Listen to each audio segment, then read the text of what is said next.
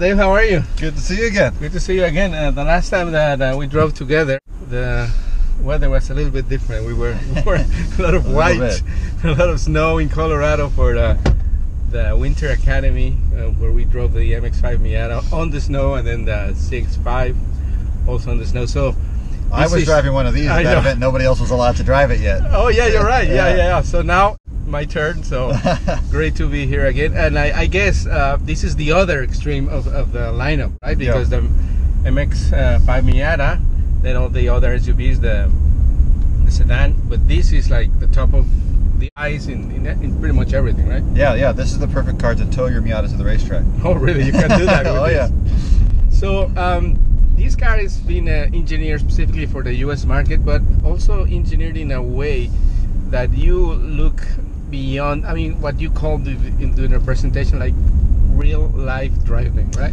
Yeah. We really tried to focus on what people are really doing with the cars every day. I mean, the sort of the standard specs that people quote on cars, 0 to 60 times and peak horsepower, and it turns out the stuff you do to make a car perform well in those tests are not the same things you do to make it work well day to day. And so we kind of had to make a decision: are we making a catalog or are we making a car? And we said we're making a car for daily use, and we really focused on the kind of acceleration that you do all the time. So like, instead of setting a target for 0 to 60, we'd look at, say, if you're on the freeway, you're going 55 and you want to pass somebody, and it's just like half throttle. We rated what kind of response time is there from when you get to half throttle to when it actually gives you the G you're looking for, and how much acceleration is available at that half throttle. And we benchmarked a whole bunch of different cars and kind of set our targets on this kind of real part throttle, everyday driving kind of stuff. Yeah, and we drove from San Francisco out of here. Like really, I mean, we experienced that exactly. I mean, like torque is like really amazing. Like half throttle there, I'm like, you accelerate like really quickly and fast. Did you ever floor it? On the way? No, exactly. Not even. So that's not really where the important stuff is. Yeah. So what happens when you focus on the real world performance? You end up realizing that you want an engine that has really good performance at the same engine RPM that you're cruising at. So you cruise at low RPM in 6th gear, 2,000 RPM. If we can make an engine that performs really well at 2,000 RPM and has a whole lot of torque, then when you roll into the throttle, it doesn't have to downshift. You don't have to go 6th, 5th, 4th to get your acceleration. It just pulls right there. Then you don't need a 9-speed transmission. You don't have to wait for all this shifting. Everything works a lot more directly and more smoothly. And this one is the last of your vehicles that has the technology, right? Right. So we introduced our SKYACTIV platform to the CX-5 when that first came out, and we've been rolling it out with each new introduction. And this is finally every single Mazda is SKYACTIV at this point. And that's 2-liter. This is a 2.5 liter turbo, but 310 foot-pounds of torque, way down at 2,000 RPM. Yeah, a lot for this. I mean, the car is big, obviously a 3-row seating, a lot of space inside, but like when you drive it, it doesn't really feel that heavy or big. Actually, I mean, like it's really nimble. I mean, like you can. I mean, it's not a sports car, it's not the MX-5, right. But I mean, it's fun to drive too. Well, there's two things going on there. One, it is a lot lighter than the old CX-9. It's about 260 pounds lighter, depending on which trim level you get, right? And a lot of that is, the 4-cylinder turbo engine, like 130 pounds lighter than the V6 was. But the body is more efficient, so it's a lighter body. We have an aluminum hood. The all-wheel drive system is lighter. But also the way we tune the car, we really we put a lot of work into trying to understand what feels natural to a person who's driving. So what is inherently a natural feeling for a human being. So we end up studying human anatomy and human behavior a lot to understand what a car should do to make itself feel normal to a person. And we came across some interesting insights in the fact that when you're walking, you think you're just going straight and level, but your head's actually bobbing up and down and side to side with your stride, and your mind is filtering that out. And that kind of helped us realize that we can actually tune the ride a little bit softer if we let it move just the right way that you're used to tuning out. You just feel like it's completely smooth and level, but the car's actually moving a little bit. So it's like if we will put an example, like with these new cameras, with the have a gimbal that always stay like in the right position. Right, that's built into your head. Yeah, exactly. Right? Like if you had like the raw image data coming into your eyeballs, you'd see everything's jiggling all the time. But your mind is filtering all that stuff out. And so we really did a lot of study into what your subconscious is doing, so we could tune a car that feels right to you intuitively.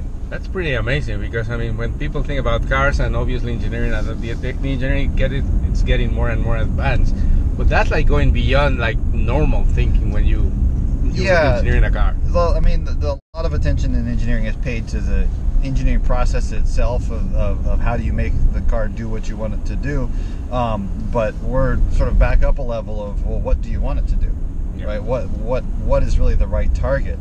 And that's where I think we really sort of stand apart from most car companies. Yeah. So with this big 3-row seating SUV or crossover, I guess, and all the power and all the good driving that you get, you still get a lot of really good mileage, right? I mean, like, yeah, absolutely, it's amazing. The fuel economy on this car is the best in its class. But yeah, and not only you know, we took that whole philosophy of not paying too much attention to the catalog and paying attention to the real world, we took that into the fuel economy as well. A lot of times you'll get a car that has a really good EPA rating, and then when you drive it, the real fuel economy is not nearly as good. Yeah, the sticker, the numbers, the API numbers are like calculation, because those tests are done in not real life situations. Yeah, well, right? the EPA test, they drive really, really gently, and then they apply some formula, some calculation to make the fuel economy worse. But it's based on sort of an average of how much difference there is between that kind of driving and real driving. But the thing is, different engines respond differently to more aggressive driving. And typically, a turbocharged engine is really efficient at light load and really inefficient at heavy load. So the more harder you drive, the more you use that power, it's going to get dramatically worse fuel economy. And that's why people usually aren't happy with their real world fuel economy on a turbo engine. Yeah, they get disappointed, but it's like, that's what people don't really understand. I mean, it's like kind of very deceiving, even when the advertisement, right? To be honest with you. Yeah, so we didn't want our customers to have that. We didn't want them to come back to us complaining about their fuel economy. So we engineered it's called a cooled EGR system. So the reason turbo engines get so inefficient is when the turbo's pumping a bunch of extra air into the engine, and that makes the combustion more intense. It gives you more power, but it also makes it hotter. And you reach a point where if it gets too hot, it starts to damage the engine. And so to keep it below that damage threshold, when you're making a lot of boost, they have to throw extra fuel in. It seems counterintuitive, but more fuel will make it run cooler. Okay. But of course, that's wasting fuel. You're not able to use the energy from that fuel. So instead of throwing extra fuel in, we put in this EGR system. It takes exhaust gas. EGR is exhaust gas for circulation. Yep. Takes the exhaust and routes it back to the inlet, and the exhaust doesn't have as much oxygen in it because you burn the oxygen off already, and that cools down and slows the combustion. But because that exhaust is really hot, it's going to make the engine run too hot. It's going to make it knock. So we run it through a cooler that uses the engine coolant to cool the exhaust back down before it goes back into the engine. And it's a complicated little system, and it doesn't really affect the fuel economy on the EPA test, but it affects it in the real world. Yeah. So we don't get any credit for it on the sticker, but we get credit for the experience for it when you actually own the car, right? Which is what really counts. Ultimately, what it's all about. So we went ahead and did that. So that's we really, again, we take a very sort of different approach to how we engineer for people watching this, please go and watch the other videos of Dave's presentation, which is like quite long, like half an hour. The link is right here, right? Really, exactly. But really, really interesting, because you have a way of explaining really complicated things.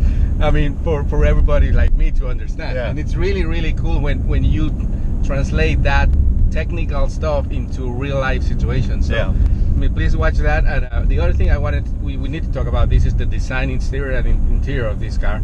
I mean, I think there's no rules to make a car that is not considered a luxury car into this. I mean, because this is like really, really top of the line. It can't compete with anything else.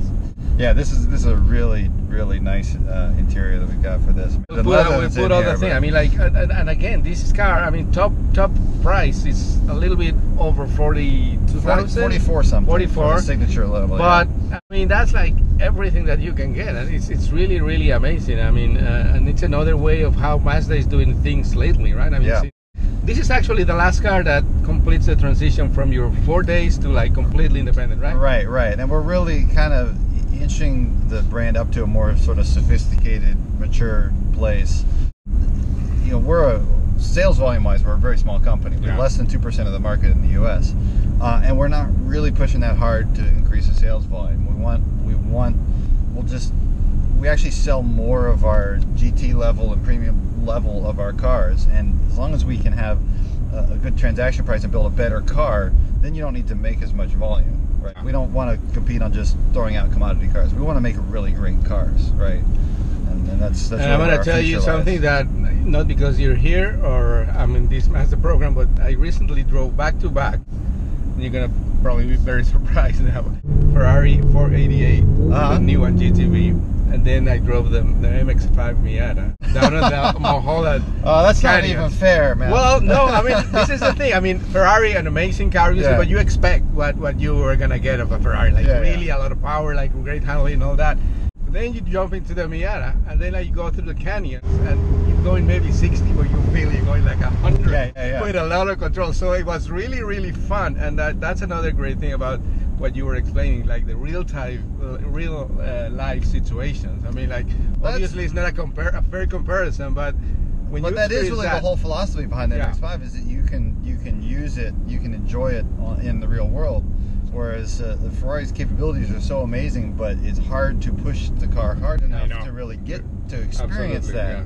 Yeah. That's actually why in other markets we have the 1.5 liter version of the MX-5 that has even less power, because the thinking there is it's actually more fun to wring out the full performance of the car and just be wide open throttle, revving it to red line, and you're still not going that fast, but you get to really maximize the feeling. It's amazing. Yeah, you get the experience, and you get to really wrestle the most out of the car, and so less power actually lets you do that more.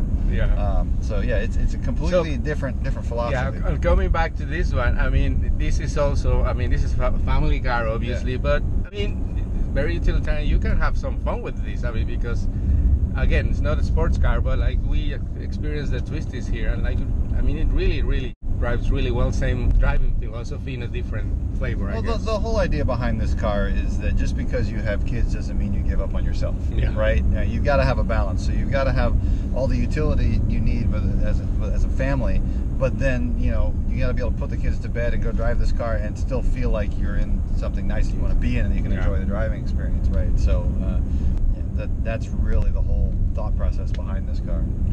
Well, I mean, we will make justice to all the work that you have put into this car for probably what, like 4 or 5 years. It's been a couple of years. We've been working on this is a very short drive that we are doing here, but like, thank you very much. I mean, I really enjoyed talking to you and experiencing different cars with you. So maybe we've done in snow, we've done here on the beach. Road, the beach. Now maybe the next time we'll go to a racetrack or something. That sounds good to me. Thank you very much. Good to see you again.